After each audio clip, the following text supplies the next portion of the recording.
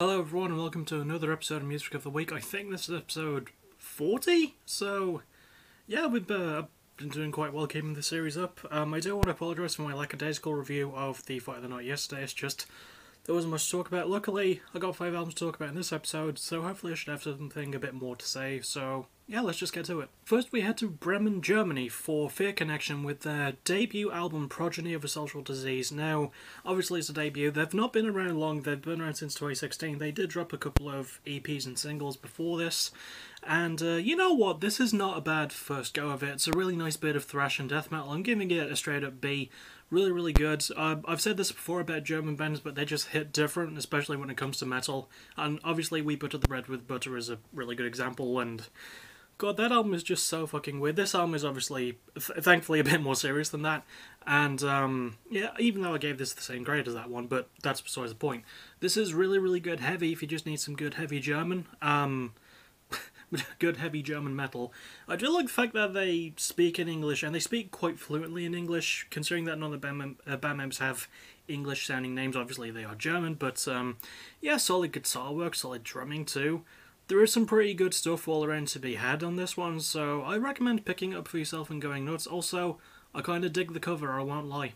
It's also quite solidly produced and really nicely put together in terms of structuring, so yeah, go nuts. And the band members all sound great too. Next up we go to LA, California with Illuminati Hotties for their third album, Let Me Do One More, which is a pretty good name for an album I have to admit, especially if it's the third.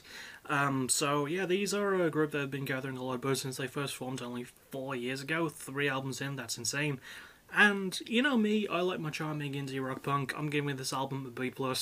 Really liked a lot of the songwriting, it felt quite honest. Not quite to the emotionally cutting level as a lot of indie-leaning punk has been, especially this year, but still really enjoyed it, you know, really good honesty. I really like the positive vibe and like the chill tone is really good. It's got more energy to it than I was expecting to.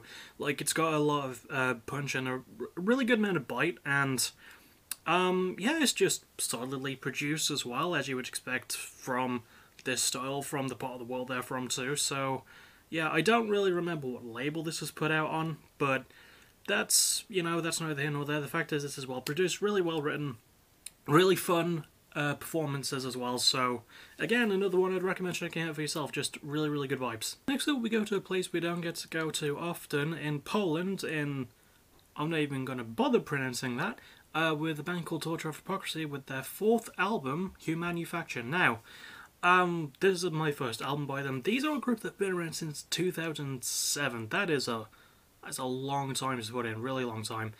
And, you know what, this album, pretty good. You know, pretty good bit of technical thrash, tech deathy, groovy stuff. Giving it a B-. I really like the focus on, like, a technological theme, and that's really prevalent in the lyrics and the production as well. There's some really nice sounds added to it. Gives it a slight industrial feel, but it's overtaken by the much heavier elements, obviously. But still, really good for as long as it lasts. I think my main problem with it is that there is a lot of filler to get through. There is a lot of just, like, instrumental parts that drag on. It often feels like some of the songs, and there's quite a few of them. So I'm bringing up the album's track listing. 11 songs, 44 minutes, roughly 45. And there is a lot of songs that feel like they start with an instrumental part, have a bit of a verse, a bit of a chorus, a bit of another verse, and then just have more instrumentals after that. There's even like a couple of just straight up instrumental tracks. So it can be overindulgent, but it's still fun, it's really well performed, it's brutal as hell for something this style too. So, yeah, again, you know, even though I'm giving it a B-, which is the lowest grade in this episode, I'd still recommend finding it for yourself because they stick to their theme really hard and they work really hard. So, yeah, I'd recommend maybe giving it a try. Next up, we return to California, this time in Concord, which is around the San Francisco area, I believe, for United Defiance with what I think is their 3rd album? 3rd or 4th? Change the Frequency. This is their first album in about 4 years, I think. My first album by them, and yeah, this is just what I really, really love from my American punk. Vibrant energy, really strong songwriting. I'm giving it an A, by the way, the highest grade in this episode. Giving it an A. Really enjoyed this one. I don't know what it is, but American punk has just been kicking ass as of late. Yeah, really fun songwriting. Love the energy. I mentioned the songwriting before and the energy, but I'm mentioning it again because it's so good.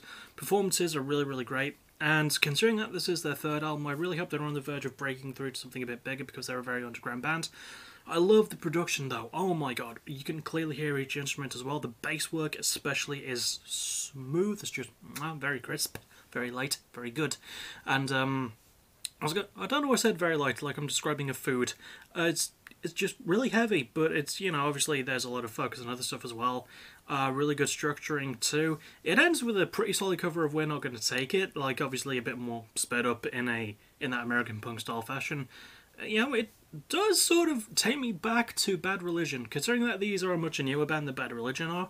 I do appreciate a good sort of throwback to that, and I'm thankful that United Defiance are not completely ripping off Bad Religion. They are their own band, they have their own sound, they got some really good melodic hardcore hooks to them, so yeah, I'd recommend this album the most. I really like the cover too, so yeah, this has been the episode of really good covers. And finally, we head to Ocala, Florida with Wage War for their fourth album, Manic. Now, I caught their last one, Pressure, back in 2019, and although that album was only okay, I found it to be a bit on the generic side, considering that was their first album where they tried to tackle more melodic sounds. I did like some of it, but I think I gave it around a C grade or something. This one I'm giving a B. I think it's a big step in the right direction. Much heavier than their last album by a comfortable mile. I think where it does fall, though, is that it does lack a little bit of consistency. I think their last album was at least a bit more consistent, but like this one, I don't know, it can feel a bit stop-start at times, but the performance is really good, the songwriting is a little bit better. I like that is a bit more of a heavy, a little bit more of a serious sound, and yeah, this is definitely the step that you need to take. I like the lyrical focus on more mental health themes. I forgot to mention the lyrics for United Defiance as well. Really, really good focus on individuality there. But back to Wage War's Manic. Yeah, really good focus on like anxiety and things like that. And I think this was a theme on their previous album as well. I just didn't really pick up on it as quickly as I did for this one. But still, I'd recommend listening to this. Obviously, you know, B is a really good grade, and this is a really good album.